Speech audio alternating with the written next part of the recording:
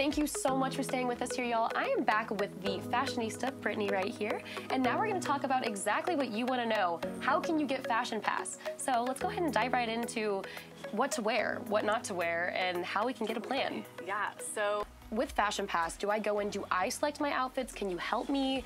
Am I able to get that, or is it up to me on my own? I guess I just have so many questions about how do I make sure I do it right? Most people do, so. Limited closet. It really is. I mean, it sounds like the best way to experience shopping. So do you shop a lot now?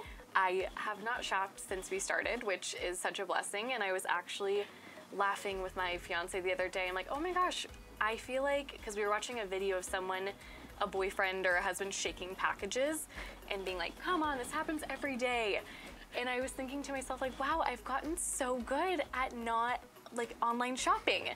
And then I was like, oh wait, no, I think I just created a company to curb that addiction. So I don't know if, like, I've stopped the addiction or it's, like, multiplied. But either way, it's helping you and it's helping others too. It works. So it's a win-win in my book, if you ask me. I agree.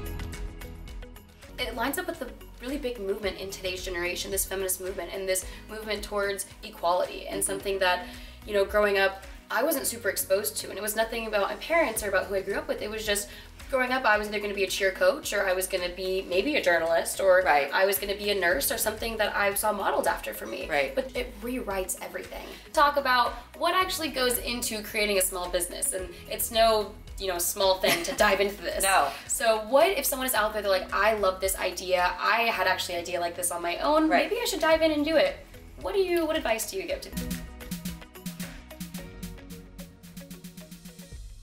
Welcome back to Millennial Millionaires with me, Micki Neiman, as your host, and thank you so much for tuning in. Don't forget to follow my Instagram though, so you can stay updated on my life and behind the scenes of the show at Micki Neiman.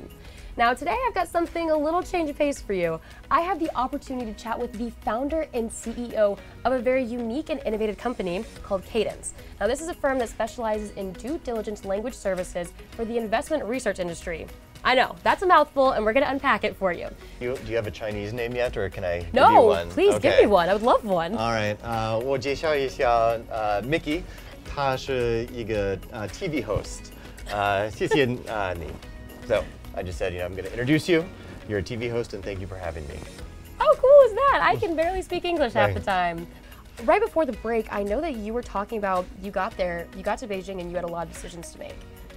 I can only imagine there are people out there that are watching this and they're thinking, how do I do this? How do I take this next step? Or if they are in a hard place, between a rock and a hard place, what do they do at that point? So do you mind talking about sharing your story with us? Sure. What did you do in that tough time? And what, obviously it's worked out pretty well. Sure. So kind of walk us through those stepping stones.